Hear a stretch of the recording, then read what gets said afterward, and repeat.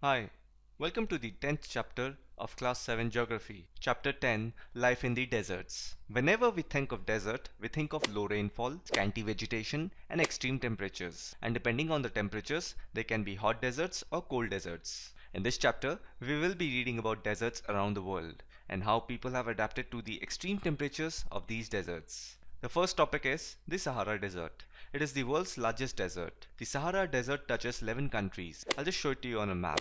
These are Algeria, Chad, Egypt, Libya, Mali, Mauritania, Morocco, Niger, Sudan, Tunisia, and Western Sahara.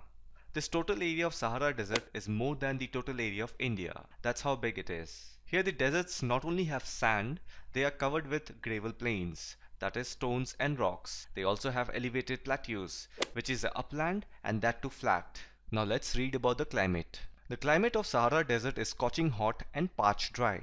So lying in the tropical region close to equator and that to a desert, it has to be hot. And then it has a short rainy season. And we also know that in deserts the rainfall is scanty. And the sky is cloudless and clear. Since it's a hot and dry desert, its atmosphere will not have much of water vapor, and with no water vapor you'll not have clouds. You'll have a clear sky. And that's why the moisture evaporates faster than it accumulates. So the temperature during the day can go as high as 50 degrees Celsius. Almost half at what the water boils. And since it's a desert, it is all covered with sand and rocks. So rocks and sand heats up very fast, which radiates the heat around the atmosphere and making the environment air very hot.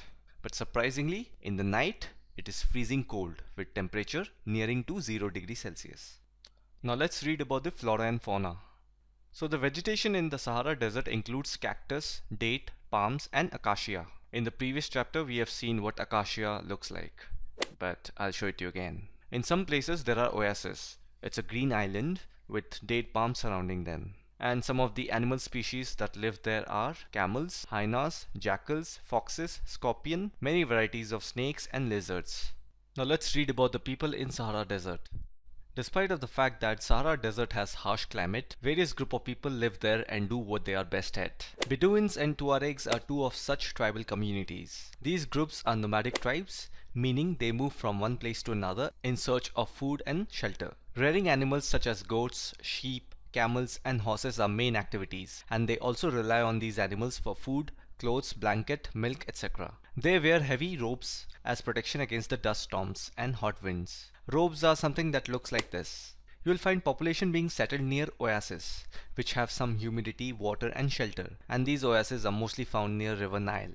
People grow date palms, and in terms of crops they grow rice, wheat, barley and beans. Egyptian cotton is famous throughout the world. Algeria, Libya and Egypt have discovered oil, which is of great economic value, and due to this, Sahara Desert is being recognized in the world. Other minerals of importance that are also found are iron, phosphorus, manganese and uranium. Life is changing in Sahara.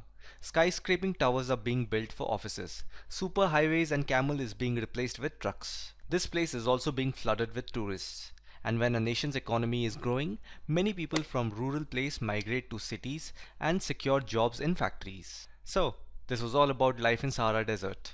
Moving on from Sahara Desert, now let's read about Ladakh, the cold desert.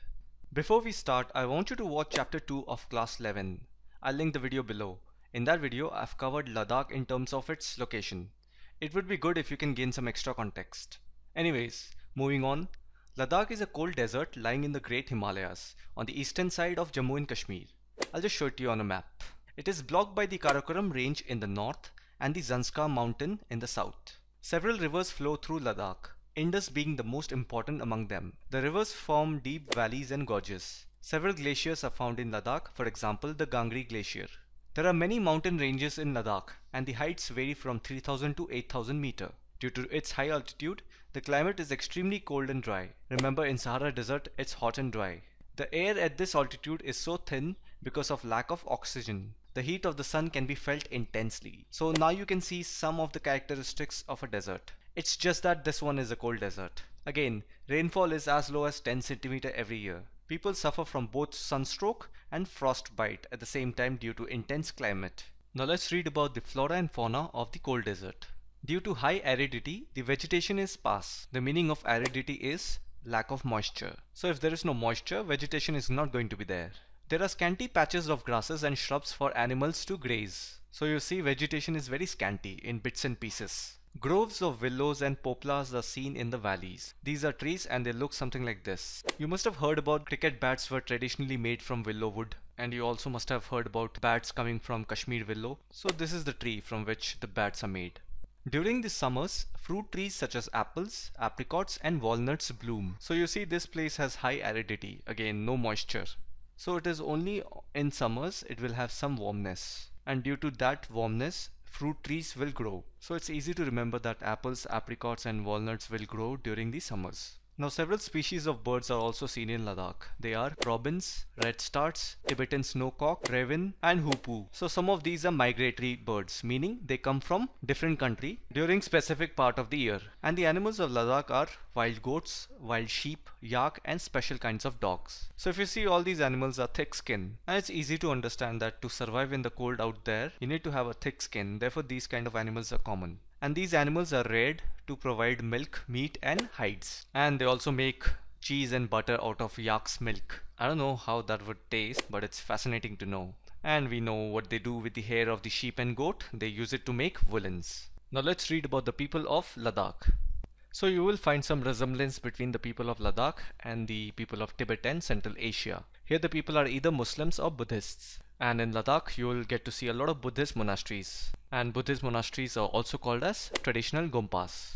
So some of the famous monasteries are Hemis, Thikse, She and Lama Yuru. So during the summer season, here the people cultivate barley, potatoes, peas, beans and turnip. And again repeating, during summer you will have some warmness and you will find moisture to grow all of these. And during the winter months, the climate is so harsh that people keep themselves engaged in festivities and ceremonies. Here the women are very hardworking. They work not only in house and fields but also manage small businesses and shops. So remember, Leh is the capital of Ladakh. And this place is well connected by both road and air. So if you see, there is no mention of railways. In fact, in the north you'll not see much of railways because of the terrain. You don't have much flat lands to build railway tracks. Hence it is difficult to set up a railway establishment. The National Highway 1A connects Leh to Kashmir through the Zojila Pass. Again, this place is well flooded by tourism. Tourists come from all over the India and abroad. So they mainly come here to visit the gompas, the monasteries, the glaciers, and they also come here to watch the ceremonies and festivals because it's all colorful, vivid and fascinating, and foreigners seem to like that. Even this place is undergoing modernization and change, and the good thing about the people of Ladakh is that from centuries they are living a life of balance and harmony with nature, and despite of having scarcity of resources like water and fuel, the people over here are still managing their lives and doing their work every single day. And that's why you don't even have much of pollution out there. And these people also don't waste and discard things. It's cool, isn't it? And with this, we have come to an end of this chapter. This was the last chapter of class 7th. I hope you found this entire series useful, and I will see you in the next series.